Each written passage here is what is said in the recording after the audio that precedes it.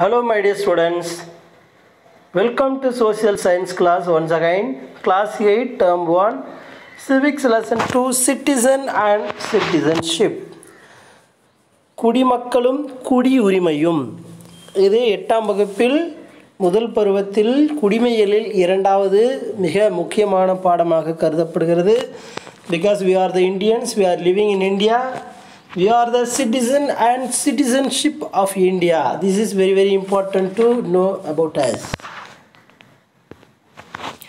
Rights and duties of citizen.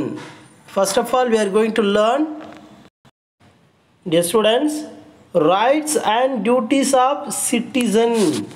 ஒரு குடிமகன்களுக்கு இருக்கக்கூடிய முக்கியமான உரிமைகள் மற்றும் கடமைகளை பற்றி இந்த பதிவில் காணவிருக்கிறோம்.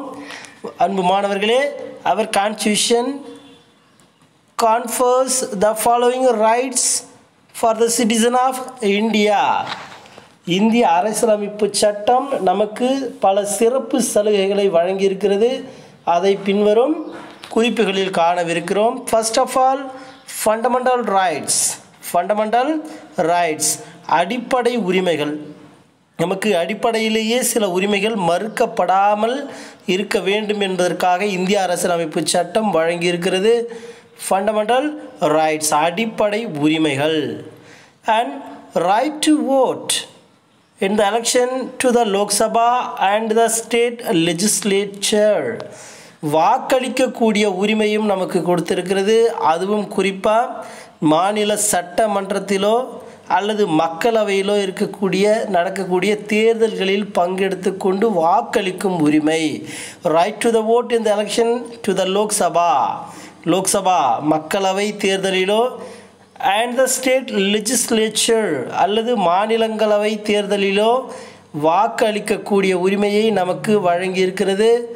And then right to hold certain public offices. இந்தியாவில் இருக்கக்கூடிய அனைத்து அரசு அலுவலகங்களிலும் நாம் பணி செய்வதற்கான உரிமையையும் இந்த அரசியலமைப்பு சட்டம் நமக்கு வழங்கியிருக்கிறது. Right to became the member of parliament and the state legislature. மாநில சட்டமன்றங்களிலோ அல்லது இந்தியாவின் பாராளுமன்றத்திலோ நாம் உறுப்பினராவதற்கான உரிமையும் இந்திய அரசியலமைப்பு சட்டம் நமக்கு வழங்கியிருக்கிறது. Right to become the member of parliament and state legislature. Dear students, and then according to the second amendment, according to the 42nd amendment of our constitution, இந்திய அரசியலமைப்பு சட்டத்தில் 42வது சட்ட திருத்தம் கொண்டு வரப்பட்டது. ஸோ அந்த அரசியலமைப்பு சட்ட திருத்தத்தை பொறுத்தவரையில் a set of fundamental duties are prescribed for all the citizens of India. அதில் அனைத்து இந்திய குடிமகன்களுக்கும் அடிப்படை கடமைகளை வழங்கியிருக்கிறது. ஃபார் எக்ஸாம்பிள், எடுத்துக்காட்டாக எதை சொல்லலாம்? பேயிங் டாக்ஸஸ் ஹானஸ்ட்லி, நேர்மையாக நம் நாட்டின் வளர்ச்சிக்காக வரியை செலுத்துவது, முறையாக வரி செலுத்துவது. ரெஸ்பெக்டிங் த ரைட்ஸ் உரிமையை மதித்து நடத்தல். இந்திய அரசாங்கத்தால் அல்லது இந்திய அரசியலமைப்பு சட்டத்தால் வழங்கி இருக்கக்கூடிய fundamental rights and respecting the rights அடிப்படை உரிமைகளை மதித்து நடக்க வேண்டும். Beliefs and opinions of others, மற்றவர்களுடைய கருத்துக்களை கேட்க வேண்டும், நம்பிக்கை வைக்க வேண்டும், அவர்களுடைய சிந்தனைகள் எண்ணங்களை நாம் ஏற்றுக்கொள்ள வேண்டும். இதுவும் நமக்கு அடிப்படையான உரிமைகளாக கருதப்படுகிறது. டிஃபெண்டிங் த கண்ட்ரி அரசாங்கத்தை சார்ந்து வாழ்வது, அரசாங்கத்திற்கு எதிராக செயல்படாமல் இருப்பது. Respect and ஓபே the state and local loss and so on. Respect and ஓபே மதிப்பளித்தல், மரியாதை கொடுத்துதல், கீழ்ப்படிதல், and local loss and so on. இது இந்திய அரசாங்கத்தால் வழங்கப்பட்டிருக்கக்கூடிய அனைத்து விதமான சட்ட திட்டங்களையும் மதிப்பு அளித்து ஒரு பொறுப்புள்ள குடிமகனாக இருக்க வேண்டும் என்பதையும் நமக்கு தெளிவாக வலியுறுத்துகிறது. And then Alien and immigrant. These are the two types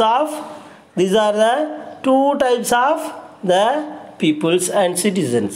First, alien and immigrant. So alien அப்படின்னு சொன்னால் அந்நியர்கள், இமிக்ரெண்ட் அப்படின்னு சொன்னால் வந்து இங்கு குடியேறியவர்கள், வெளிநாட்டை சார்ந்தவர்கள் இந்தியாவில் வந்து தங்கி இருக்கலாம், அவர்களை இமிக்ரெண்ட் அப்படின்னு சொல்கிறோம். ஸோ இந்த ஏலியன் என்பவங்க, இமிக்ரெண்ட் என்பவங்க எல்லாருமே வெளிநாட்டில் இருந்து வந்தவர்கள் தான். ஸோ இவர்கள் குடியேறியவர்கள், இவர்கள் அந்நியர்கள் என்று அழைக்கப்படுகிறார்கள். ஸோ இங்கே பாருங்கள், alien and immigrant are two terms that are used to refer to the non-nationals of a country. ஒரு நாட்டின் குடிமகனாக இல்லாதவர்கள் அல்லது ஒரு நாட்டின் நாட்டுரிமை அற்றவர்கள், அதாவது வெளிநாடுகளில் இருந்து இந்தியாவிற்கு வந்து நுழைந்தவர்கள், குடியேறியவர்கள், தங்கியவர்கள் என்று அழைக்கிறோம். அவர்களை நாம் ஏலியன்கள் மற்றும் இமிக்ராண்ட்ஸ் அப்படின்னு ரெண்டு டைப்பாக பிரிச்சிடுறோம். First alien. What is the alien? Alien refers to all நான் சிட்டிசன்ஸ். ஏலியன்னா அந்நியர்கள் என்று அழைக்கப்படுகிறார்கள். ரெஃபர்ஸ் டு ஆல் நான் சிட்டிசன், அனைத்து விதமான குடியுரிமை அல்லது குடிமகன்கள் அல்லாதவர்கள். நான் சிட்டிசன்னா குடிமகன் அல்லாதவர்கள், அனைத்து குடிமகன் அல்லாதவர்களும் அந்த ஏலியன்கள் என்று அழைக்கப்படுகிறார்கள். அண்டு நான் நேஷனல்ஸ், அந்த நாட்டுரிமை அற்றவர்களாக கருதப்படுகிறார்கள். ரிசைடிங் இன் எ கண்ட்ரி, அவர்கள் ஒரு நாட்டில் தங்கி இருக்கக்கூடியவர்கள். எடுத்துக்காட்டாக tourist and foreign students. Tourist சுற்றுலா பயணிகள், ஃபாரின் ஸ்டூடெண்ட்ஸ் வெளிநாட்டு மாணவர்கள். இவர்கள் வந்து இங்கு சுற்றி பார்த்துவிட்டு மீண்டும் அவர்களுடைய நாட்டிற்கு உடனடியாக திரும்ப வேண்டிய காலகட்டாயத்தில் இருப்பார்கள். They are called R they are known as the aliens, அந்நியர்கள் என்று அழைக்கப்படுகிறார்கள். And then இமிக்ராண்ட், குடியேறியவர்கள்.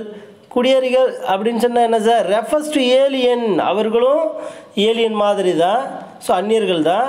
who has been granted to the right to reside, அவர்கள் இங்கு தங்குவதற்கான உரிமையை பெற்றவர்கள். and work permanently, இங்கே நிலையாக தங்கி வேலை செய்வதற்கான அங்கீகாரம் வாங்கியவர்கள். without restriction in a particular country, அந்த நாட்டால் எந்த விதமான கட்டுப்பாடுகளுக்கும் உட்படாமல் இங்கேயே தங்கி வேலை செய்யக்கூடிய உரிமையை பெற்றவர்கள் இங்கு வந்து குடியேறியவர்கள் என்று அழைக்கிறோம். These are the important points about the alien and the immigrant. And then qualities of good citizen. நற்குடிமகனின் பண்புகள், நல்ல குடிமகனுக்கான சிறந்த பண்புகள் என்னென்ன? What are the qualities of good citizens in India? Loyalty to the constitution. Loyalty to the constitution, அரசியலமைப்பு சட்டத்தின்படி நடத்தல். அரசியலமைப்பில் என்னென்ன வரையறைகள் சொல்லப்பட்டிருக்கிறதோ அதன்படி நடக்கக்கூடியவர்கள் இந்த loyalty to the constitution. Obeys loss, சட்டத்தை மதித்து நடப்பவர்கள் அல்லது சட்டத்திற்கு கீழ்ப்படிபவர்கள். And then contributes to society and community and performs civic society, அதாவது குடிமையியலை செயலாற்றுபவர்கள். கான்ட்ரிபியூட் த சொசைட்டி, சமுதாயத்திற்கு அவர்களுடைய பங்களிப்பை செலுத்துபவர்கள். அண்ட் கம்யூனிட்டி, அவர்களுடைய இனத்திற்கு பங்களிப்பை செலுத்துபவர்கள். அண்ட் பர்ஃபார்ம் சிவிக் சொசைட்டி, அல்லது குடிமை பணியை பின்பற்றுபவர்கள், அவர்களுடைய சிறப்பை, பங்களிப்பை, அவர்களுடைய உரிமைகள், கடமைகளை சரியாக செயல்படுத்துவர்கள். And then quality of goodness and justice. Quality of goodness and justice, நல்ல தகுதி படைத்தவர்களாக இருக்கலாம் அல்லது நல்ல நீதியை பின்பற்றுபவர்கள் அல்லது நீதியை வழங்குபவர்கள். இவர்கள் அனைவருமே நல்ல குடிமகன்களாக கருதப்படுகிறார்கள். ரெஸ்பெக்டிங் டிவர்சிட்டி, வேற்றுமையை மறத்தல். So India is a many of the diversity, இந்தியாவில் பலவிதமான வேற்றுமைகள் இருக்கிறது. ஸோ ரெஸ்பெக்டிங் டைவர்சிட்டி, ஒவ்வொருத்தரும் ஒவ்வொருடைய வேற்றுமையை மதிக்க வேண்டும் என்பது குவாலிட்டிஸ் ஆஃப் குட் சிட்டிசன், ஒரு நற்குடிமகனின் நல்ல பண்புகளாக கருதப்படுகிறது. And global citizenship. Global citizenship உலகளாவிய குடியுரிமை அப்படின்னு சொல்கிறாங்க. Global citizenship is an idea that everyone no matter where they live is part of a worldwide community rather than as the citizen of particular nation or places. Dear students, global citizenship என்பது உலகளாவிய குடியுரிமை is an idea that everyone no matter where they live இவர்கள் எங்கு வாழ்கிறார்கள் என்பதை பெரியதாக எடுத்துக்கொள்ள வேண்டிய அவசியம் கிடையாது. அவர்கள் பூமியில் எங்கு வாழ்ந்தாலும் அவர்கள் உலகளாவிய குடியுரிமை பெற்றவர்கள் தான். இது ஒரு நாட்டால், ஒரு எல்லையால், ஒரு மாநிலத்தால் கட்டுப்படுத்தப்பட்டது கிடையாது. Is part of a world wide, இது உலகம் முழுவதும் அனைவராலும் ஏற்றுக்கொள்ளப்பட்ட குடியுரிமை. Community rather then as the citizen of particular nation R a place, ஒரு குறிப்பிட்ட எல்லையால், ஒரு குறிப்பிட்ட பகுதியால் அல்லது ஒரு குறிப்பிட்ட நாடுகளால் இது என்ன பண்ணது கிடையாது, கட்டுப்படுத்தப்பட்டது கிடையாது. உலகளாவிய குடியுரிமை என்று அழைக்கப்படுகிறது. All people have rights and civic responsibilities, அனைத்து விதமான மக்களுக்கும் உரிமைகளும் இருக்கின்றன. குடிமை அல்லது குடியிருப்பிற்கான சில பொறுப்புகளும் கடமைகளும் இருக்கிறது. It is fundamental in enabling young people, இது இன்றைய இளைஞர்களுக்கு மிகவும் அடிப்படை ஒன்றாக கருதப்படுகிறது. இதுக்கு to access and participate in the shaping modern society, சில விதமான பங்களிப்பை ஏற்றுவதற்கும் செயல்படுத்துவதற்கும் புதிய உலகத்தை படைப்பதற்கும் இன்றைய இளைஞர்களுக்கு ஒரு உத்வேகமாக இருக்கக்கூடியதாக கருதப்படுகிறது. Dear students, and overseas Indians days, overseas Indians days பாருங்க, ஓவர்சீஸ் இந்தியன்ஸ் டேஸ்னா வெளிநாடு வாழ் இந்தியர் தினம். வெளிநாடு வாழ் இந்தியர் தினம் இது எப்போ நம்ம செலிப்ரேட் பண்ணுறோம்? ஸோ பிரவாசி பாரதிய திவாஸ் அப்படின்னு சொல்லுவாங்க, ஷார்ட்டாக பிபிடி, பிரவாசி பாரதிய திவாஸ் அப்படின்னு என்ன, பிரவாசி பாரதிய தினம் என்று அழைக்கப்படுகிறது. Sponsor by ministry of external affairs of the government of India, இந்திய வெளியுறவுத்துறை அமைச்சகத்தால் கொண்டாடப்படுகின்ற ஒரு விழாவாக கருதப்படுகிறது. Is celebrating once in every 2 years, இது ஒவ்வொரு 2 ஆண்டுகளுக்கும் ஒரு முறையும் கொண்டாடப்படுகிறது.